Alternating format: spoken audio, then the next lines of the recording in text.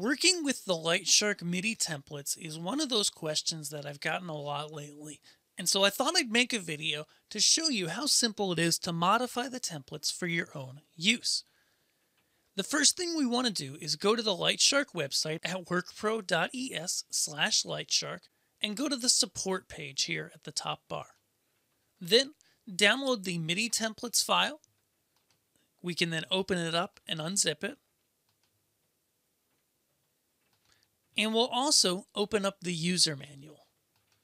Now in the user manual, it's going to describe to us the way to modify the MIDI templates. And I know that it is on page, in the current manual, it is on page 99 under Connectivity and MIDI.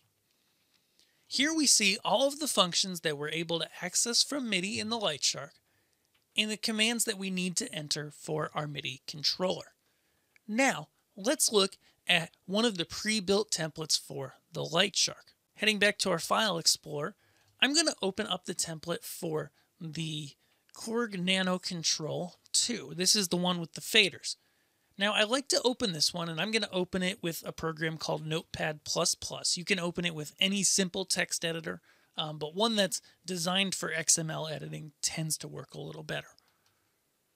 And what we can see here, if I close my other tabs, is that we have here each button on the Nano Control, and then all of the faders. Now, thankfully, the LightShark team does a really good job when they create these of keeping them organized. And so you're able to go in here, see all of the different buttons and what they do that are on your device. Now, for the Nano Control, one question that I see a lot is people say, okay, I've got an LS1. And so rather than having the faders and buttons be playbacks 1 through 8, because I already have those on my LS1, I would like those to be starting at 11 through 18. Changing that is really just as simple as changing this playback number. So we could go to make it 11, 12, 13, 14, 15, 16, 17, 18. You get the idea. Now for the buttons, it'll take a second longer. Here, we'll just have to, again, go and make each one 11, 11, 11, 12, 12, 12, 13, 13, 13, and on and on and on.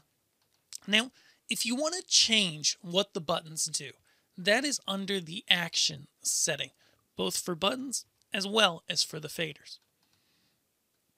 We need to now look at the manual to see the function that we want. You can see there's a lot of them. So if we wanted to control, for example, our executor buttons on the buttons of the Korg Nano Control, we could just go ahead and copy this command, open up our template, and then find the button that we want to control and change the action, making sure to close the quotes around the actual action. As you can see, between this template and the manual, you're able to find the different things that you want to customize your MIDI controller to and customize the file. Now, when you go to save, and this is important, I would go ahead and save as and give it a name that lets you know that you customized it and maybe has a description of what you did.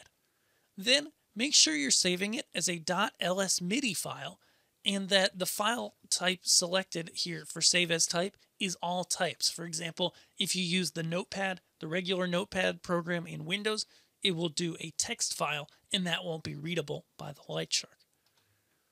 Once you've saved it, we can then go ahead to the LightShark, insert our USB stick with our template on it, at which point we can head up to the top here to the file manager and then to the USB stick.